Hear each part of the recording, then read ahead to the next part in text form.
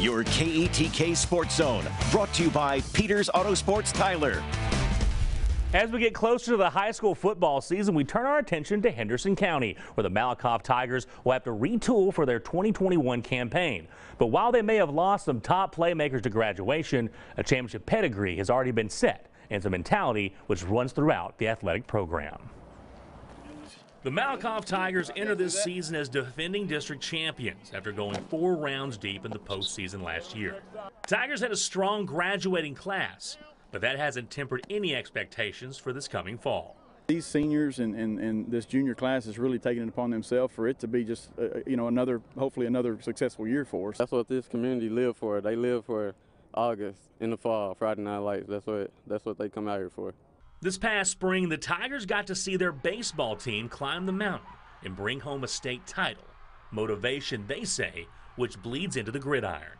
It just makes us want to step it up a level and try to get there and do it like they did. Salute to baseball, but that's what we want. We want to bring the community that good feeling again to win state here at football. It feeds each other, and I think the community rallies behind these kids no matter what sport they're playing, it's a great feeling to have a chance or feel like you could be successful when that season starts, no matter what sport it is. Coach Jamie Driscoll will have 2 senior leaders to lead on this season: running back Deuce Hart and linebacker DK Rose.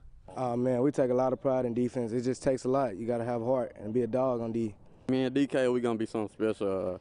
He going to lead block every time I'm back there most of the time, but throughout the day, we're going to be good. We're expecting a lot from those 2 guys, along with some other guys, and so their leadership as well as their play is pretty huge for us this year.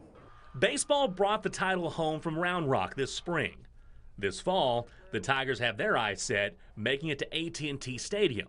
But first, they'll have to contend with Grandview when they open the season at home on August 27th.